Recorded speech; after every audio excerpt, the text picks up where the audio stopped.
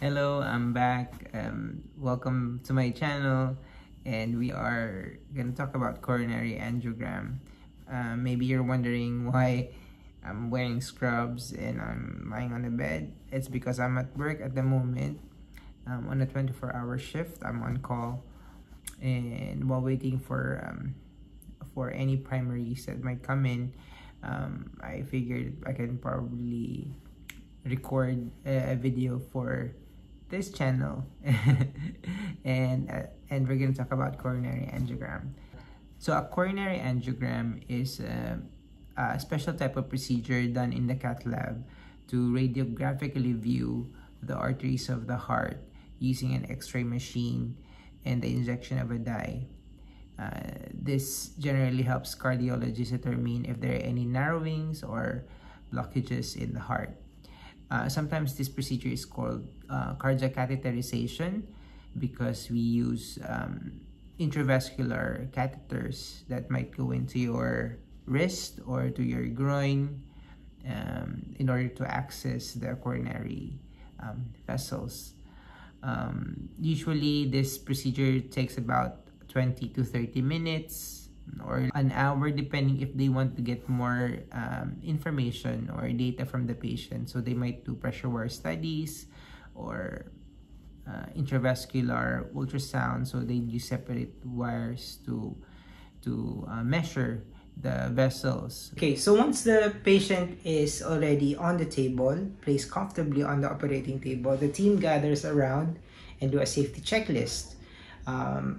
So we'd ask the patient's full name, date of birth, and the hospital number, and we double check the labs of the patient, check the hemoglobin, the creatinine, check if the patient signed the consent and confirm it in front of the patient if the patient really signed the form. And also we check for allergies, we check the patient's pulse, then along with the team we connect the patients to a monitor. Normally the technician, the physiologist would connect the patients to a monitor.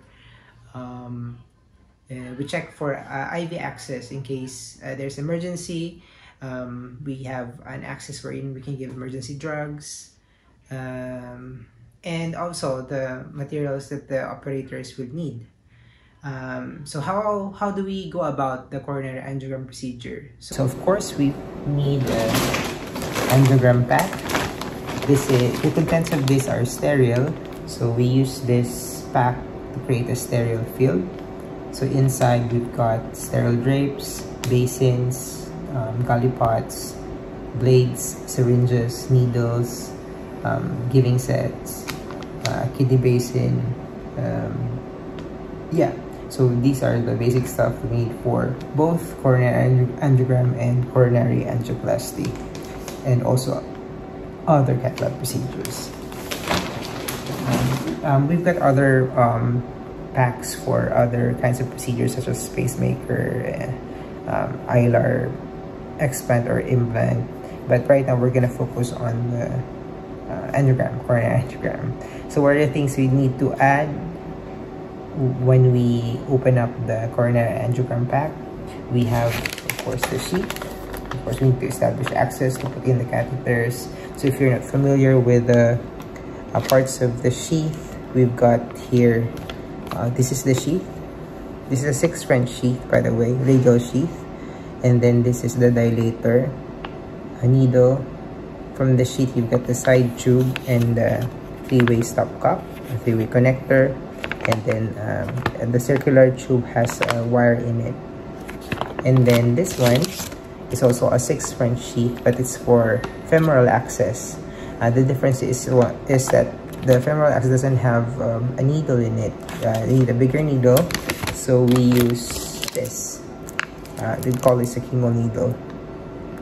Alright, so we prepare this one by flushing it with a hep saline solution. So in our hospital, for the saline solution, we put in 1,000 units of heparin to a 1-liter bag, 500 units for a 500 ml bag. Of course, we need to prepare the medications as well. So we cannot just prick the patient with a needle. So we need to prepare lidocaine 2%, And also for the cocktail, if it's a radial cocktail, to prevent spasms. If it's in the radial approach, we prepare usually 3,000 units of heparin mixed with verapamil 2.5 milligrams. But heparin should always be based on the weight. Correct me if I'm wrong, but I think it's 50 international units per kilogram. So if, let's say, I'm 90 kilos, so 50 times 90, so that should be the amount of heparin that we should prepare for the cocktail. Also, we prepare nitrates, so 1 milligram of nitrates to mix with the hep saline to make it 10 mils. So it can be 1:1, so 100 microgram per mil. Alright, so those are the basic medications we need for the procedure. And of course, we jump into the catheters. So catheters, I've got here prepared 2 catheters, basic catheters that we use for a coronary angiogram. We call this JR4, or Judkins Right, and JL35. So JL35, we use this for the left system.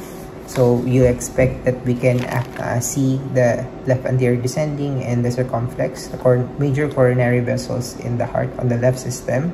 So you see here that the catheter will look like this. Yeah, this. And on the other hand, we've got here the JR4 for the right catheter will look like this. Okay, so once the doctor, we also flush this, by the way, with hep saline, so 2 ml syringe and flush it. So we do not want to introduce air to the patient system. So how do we put the catheters through the sheet? So once the sheet is already in, we make use of a J-wire. Put this tip here in the catheter, and once it is already placed, we place the tip of the catheter inside this, the sheath, and then from there, everybody should be wearing their lead gowns, because the radiographer will start to screen, the doctor will start to screen, and they'll try to push the catheter towards the heart so that they can intubate. And of course, we've got the manifold. Of course, the manifold looks like this. So we connect this stuff.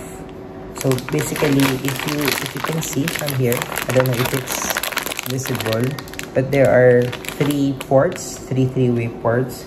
One is for the contrast, one is for the hep saline, and the other one is for collecting bloods or giving medication. So anyway, so we prepare this one, and this will serve as, the syringe connected with this will serve as a way to introduce contrast through the catheter into your heart, so we can visualize it, if that makes sense. So that's it. So those are the things we need for a coronary angiogram. And once we have done the coronary angiogram pictures, so the doctors will discuss if they're going to proceed with percutaneous coronary intervention. If the doctors are happy with the pictures and they establish that there's no narrowing on the coronary vessels, they're going to stop with the procedure and remove the sheath. And we've got 2 closing devices. If it's in the radial sheet, we've got here a PR band or transradial band. Yep, so here you have the syringe wherein we inject air from this band. It goes here on the wrist to impede blood circulation, but at the same time there's patent hemostasis, wherein you know that there's still blood flowing from here despite the restriction of blood flowing to prevent bleeding. Also, we have here Angioseal and 6 French Angioseal if it's to the groin axis or femoral axis. Coronary angiograms are generally safe, but the occurrence of complications is just less than 1%. The risks are bleeding, infection, irregular heart rate, bruising or hematoma, and stroke can happen as well.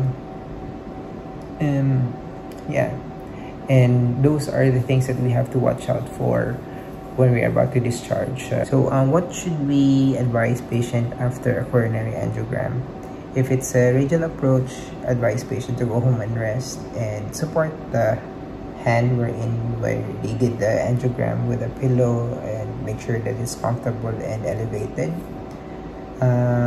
It is advisable for them not to use the hand with heavy work and put pressure on the hand where they did the angiogram.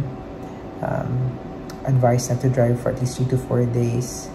And when it comes to wound care, they can remove the plaster after 24 hours of the procedure and just put a band-aid over it. And make sure do not shower for 4 to 5 days or have a bath or swim to prevent infection. Yeah, and if there's bleeding, elevate the arm, press for 15 minutes. If the bleeding doesn't stop, then seek for medical help. You should also seek medical help if your hand feels very painful, if there's swelling and numbness, or the color changes into white or blue. If it's in the groin, it is expected that there will be slight swelling and bruising on the area. So it is imperative for us nurses to instruct patients not to ambulate like their normal activity on the first day after a procedure. Only walk if it's only necessary, like if it's going to the toilet or walking around the house. They can resume with their normal activities the next day, but prevent activities that might cause them to have bleeding, like lifting heavy objects or running. So they should prevent doing those things if they had an angiogram femoral approach. After the patient's been discharged, and if they suddenly feel like there's chest pain, they should stop what they're doing, rest, and then have a GTN spray. If the pain persists, then they should seek medical attention. And if we know that the patient had sedation, let's say they had fentanyl or midazolam during the procedure, 3 things that should be remembered or advised to the patient is they should not drive for the next 24 hours, no alcohol, and they shouldn't sign any legal documents for the next 24 hours. So that's the end of the video. I hope you enjoyed and learned something from it. If you got any questions, don't hesitate to write them below. And if you need to clarify something, don't hesitate to message me. I've got my social media channels posted at the end of this video. Thank you for watching.